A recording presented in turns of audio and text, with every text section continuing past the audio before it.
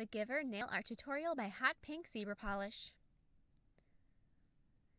Begin by painting your pointer, middle, and ring nails black, and your thumb and pinky nails white. On your pointer, middle, and ring, we're going to be sponging white in the middle of our nails. So you're going to want to create like a band across the middle nail, so just up by your cuticle, and the tip is going to be left black. And then starting at the edge towards your middle nail, work out in almost a circle on both your pointer and ring. So now I'm taking teal polish and I'm going to be sponging on the edge of the white. It's almost going to kind of blend it into the black.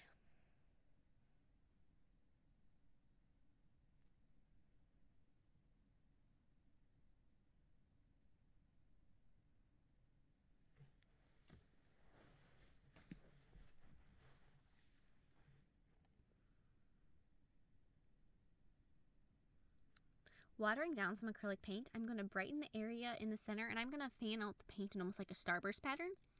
And then add a line coming out from the middle across your pointer and your pinky nails. And then add just a little dot off on the far edges.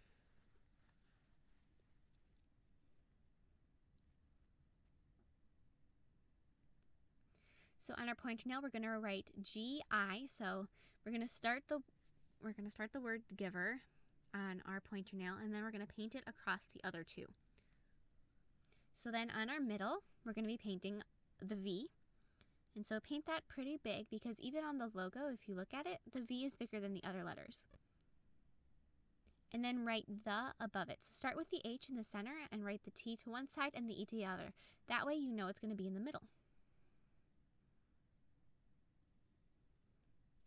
And then we're going to finish Giver on our ring by writing ER.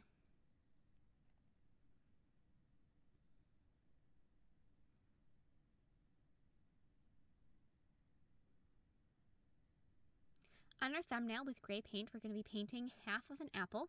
So we're going to be painting the upper right corner or upper left corner. I said right because I'm looking at it upside down in the video. But anyways, so just paint that, and it's going to be a diagonal, and then add, with still using gray, we're going to be adding the stem and then paint half a leaf. So just pretend you have an imaginary line going on there. Or if you wanted to, you could mark or mask off your nail with some masking tape or scotch tape. So then fill in the other portion of the apple with red. And I'm not going to worry about blending it in this stage because I'm going to show you two ways of blending the paint. So for this one, you're just going to want to add the first coat and not worry about blending it at all. Just paint up to the line. And then fill in the other half of the leaf with green.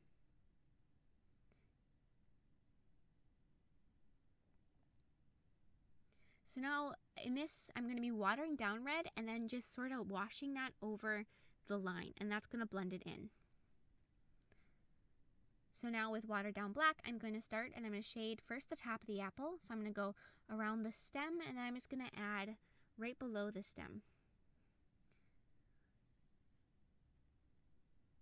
And you're also going to want to shade the apple. So just darken half of it. I mean the leaf, I'm sorry. Darken half the leaf. And then down, darken half of the apple. It's about half, I guess.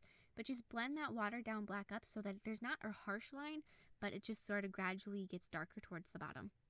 And then with really dark, really thickly watered down paint, so don't water it down too much, but add a shadow from where the apple is sitting. And now I'm going to be highlighting with watered down white. And when you water down your white, you're going to want to have a lot more white to water versus when you're watering down black. The ratio is different. So you can play with it, and if it needs to be adjusted, you know, adjust it.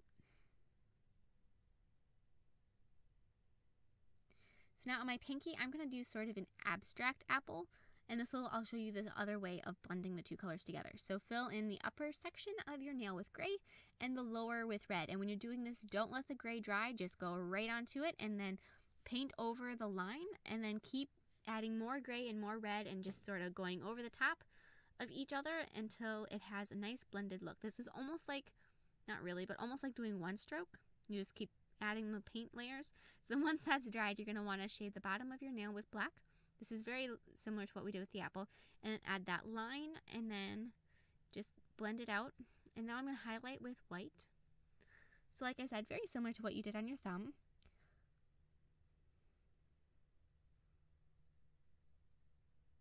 And then with gray, I'm just going to add a little line for the stem. And then define that with black. And of course, add a layer of top coat. And if you're kind of a mess like me after I do all that sponging on these 3 nails, go through and clean that up with a cotton bud dipped in polish remover. Thank you so much for watching. I hope you liked my design. Please share your recreations with me on Facebook and Twitter. I always love to see them and they're beautiful. And I will see you in my next video. Bye!